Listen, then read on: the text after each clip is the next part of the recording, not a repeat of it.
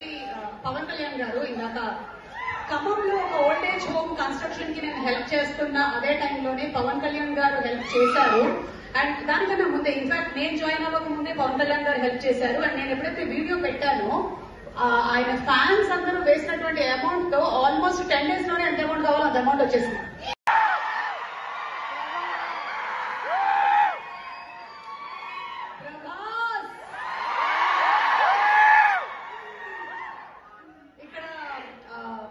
ఇద్దరు వ్యక్తుల గురించి చెప్పాలి నేను. ఒకటి పవన్ కళ్యాణ్ గారు ఇందాక ఖమ్మంలో ఒక ఓల్డేజ్ హోమ్ కన్స్ట్రక్షన్ కి నేను హెల్ప్ చేస్తున్నా అదే టైంలోనే పవన్ కళ్యాణ్ గారు హెల్ప్ చేశారు. అండ్ దానికన్నా ముందే ఇన్ఫాక్ట్ నేను జాయిన్ అవ్వక ముందే పవన్ కళ్యాణ్ గారు హెల్ప్ చేశారు. అండ్ నేను ఎప్పుడైతే వీడియో పెట్టానో ఆయన ఫ్యాన్స్ అందరూ వేసినటువంటి అమౌంట్ తో ఆల్మోస్ట్ 10 days లోనే ఎంత అమౌంట్ కావాలో అంత అమౌంట్ వచ్చేసింది. అండ్ అలాగే దానికి ఇంటీరియర్స్ కి కావాల్సినవి మిగిలిన ఏవైతే ఉన్నాయో వాళ్ళకి నిత్యావసరాలకి కావాల్సినవన్నీ కూడా చేస్తూ బయటకి చెప్పనటువంటి ఒక వ్యక్తి ఎవరో తెలుసా? డార్లింగ్ ప్రభాస్. ఎవ్రీ మంత్ పంపిస్తారు అమౌంట్, కానీ చెప్పొద్దు అంటాడు. చెప్పేసాను ఇవాళ, చెప్పేసా. Thank you so much. ఈ ప్రోగ్రామ్ ద్వారా చెప్పేస్తున్నాను ప్రభాస్ గారికి from the bottom of my heart మీరు చేసేటువంటి సోషల్ సర్వీస్ కి super thanks. And thank you so much Pawan Kalyan గారు, మీకు కూడా థ్యాంక్ యూ. మీరు ఒక మాట చెప్తే చాలు, దాని వెనకాల వేల మంది లక్షల మంది వాళ్ళ support అందించేస్తారు. So thank you so much. మేము కూడా ఒకసారి థ్యాంక్స్ చెప్పాలి కదండి మరి వాళ్ళకి. చెప్పండి ఒకసారి మా ఆడియన్స్ నోటితో అందరూ ఒకసారి. ప్రతి ఒక్కరికి ఖమ్మం జిల్లా పోలీస్ శాఖ వారికి, అధికారులకి, ప్రతి కానిస్టేబుల్ కి, ప్రతి గ్రౌండ్ సిబ్బందికి మనస్ఫూర్తిగా నా వల్ల మీకు చాలా ఇబ్బందులు కలిగినాయి. ఇంత చేయడం మీ అందరికీ మనస్ఫూర్తిగా మీకు నా వల్ల ఏమన్నా పొరపాట్లు జరిగి ఉంటే క్షమించమని కోరుకుంటూ మీరు అందించే సహకారానికి ప్రతి పోలీస్ శాఖ వారికి,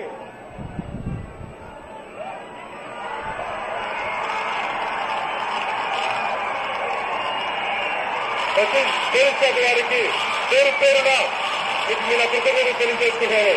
అలాగే ఈ తల్లి సమానురాలు, ఈ తల్లి కోసం అంటే మనుషులు ఎలా ఉంటారు, మానవతంతో కూడా రాజకీయాలు చేయడానికి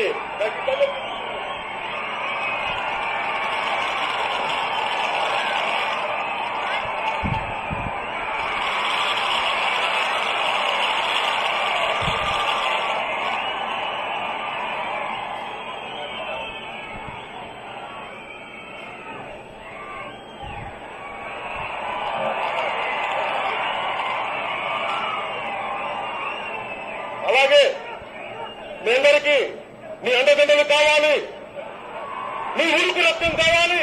ఒక సామాజిక మార్పు కోసం మీ ఉరుకు రక్తం చంపుకోవద్దు.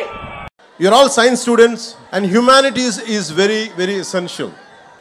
Humanities is the one gives the purpose. Philosophy, art forms, social sciences, this all would give you the purpose of any invention. The ultimate learning for anything is for a betterment of other human beings, betterment for all the individuals, for entire humanity. All you are equipped with a great knowledge, great expertise, but if all the knowledge and expertise does not help our fellow human beings or humanity, the purpose would be lost. Technology and innovation should have a human face. We should have empathy.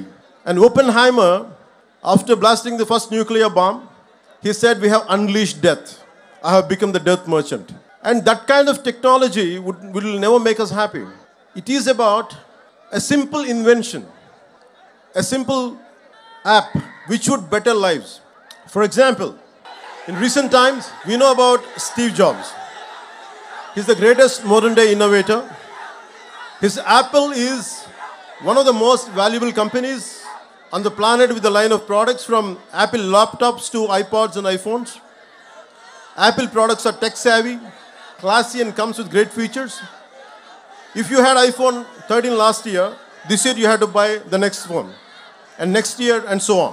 Thousands of techies in global giant like Apple spend 90% of its R&D and time for that niche 2 to 3% of world population. But what I would prefer is, I'll never say Steve Jobs kind of entrepreneurs are not needed, but they're needed. But I would like to share one more story of how many of you would be knowing this story. It's Dr. Dilip Mahalanobis.